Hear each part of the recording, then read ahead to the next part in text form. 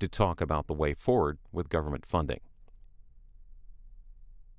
Well, Mr. President, the events of the past week should concern every American. This may have been the most chaotic week of what's undoubtedly the most chaotic presidency ever in the history of the United States. The stock market is in a tumult and in decline. The Secretary of Defense, one of the only pairs of steady hands in our government, is resigning from the administration in protest. And the United States is pulling out of Syria and likely Afghanistan, abandoning our coalition's allies in the Kurds, and surrendering the field to Putin, Iran, Hezbollah, ISIS, the Taliban, and Bashar al-Assad. The position of Defense Secretary, of Attorney General, of Ambassador to the United Nations, of Interior Secretary, and even Chief of Staff to the President are all in flux. The institutions of our government lack steady and experienced leadership. With all of these departures, it's about to get even more unsteady. The President is making decisions without counsel, without preparation, and even without communication between relevant departments and relevant agencies. All of this turmoil is causing chaos in the markets, chaos abroad, and it's making the United States less prosperous and less secure.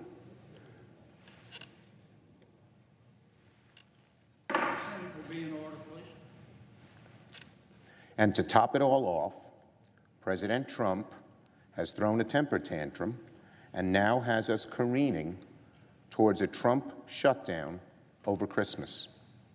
In a short time, the Senate will take part in a pointless exercise to demonstrate to our House colleagues and the President what everyone here already knows. There are not the votes in the Senate for an expensive, taxpayer-funded border wall. So, President Trump, you will not get your wall. Abandon your shutdown strategy.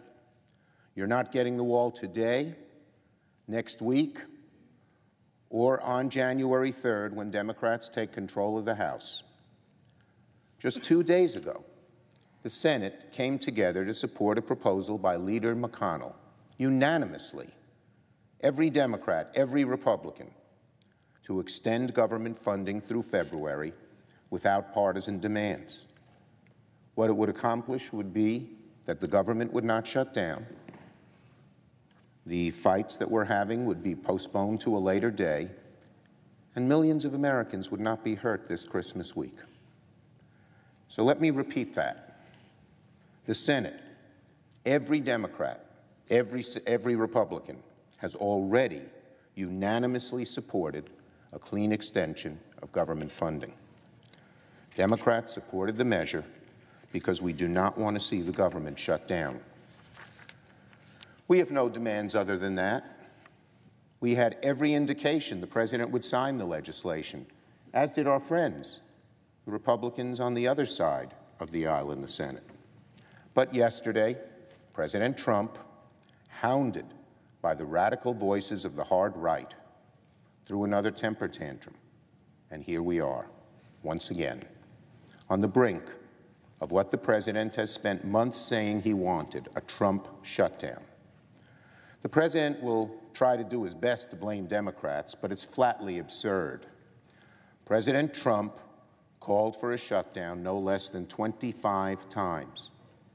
In our meeting in the Oval Office, President Trump said, quote, "If we don't get what we want, I, President Trump, will shut down the government." "I am proud to shut it down," said President Trump. "I'm not going to blame you," meaning Democrats. "I will take the mantle of shutting it down." Those are President Trump's words, and nothing he says or does today can undo that. No Democrat has called for shutting the government down. We are all working to avoid it. The President seems to relish it. He seems to feel it'll throw a bone to his base. The problem being, his base is less than 1/4 of America. Mr. President, President Trump, you cannot erase months of video of you saying that you wanted a shutdown and that you wanted the responsibility and blame for a shutdown. President Trump, you own the shutdown. You said so in your own words. And President Trump may get his wish, unfortunately. But it doesn't have to be this way. Democrats have offered two alternatives, and Republicans, Leader McConnell, has offered one. Democrats have offered to pass the 6 bipartisan appropriation bills, plus a one-year continuing resolution for Homeland Security. We have also offered a one-year continuing resolution for all the remaining bills. Republicans have offered to pass a short-term continuing resolution through early February. Each one of those proposals would pass the House, pass the Senate. Each one of those proposals contains $1.3 billion of real border security, not a wall. There is no wall in those proposals. Democrats support real border security, not a wall.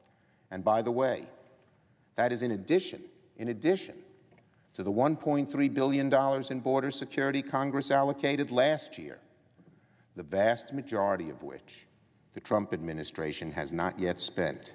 They're asking for loads of more money. They haven't even spent last year's money. It's clearly a political gambit by President Trump to appease his never-happy base. On the other hand, a Trump shutdown would result in $0 for the Department of Homeland Security over the Christmas holiday. So, there are several ways for President Trump and congressional Republicans to avoid a shutdown over Christmas. I've mentioned 3.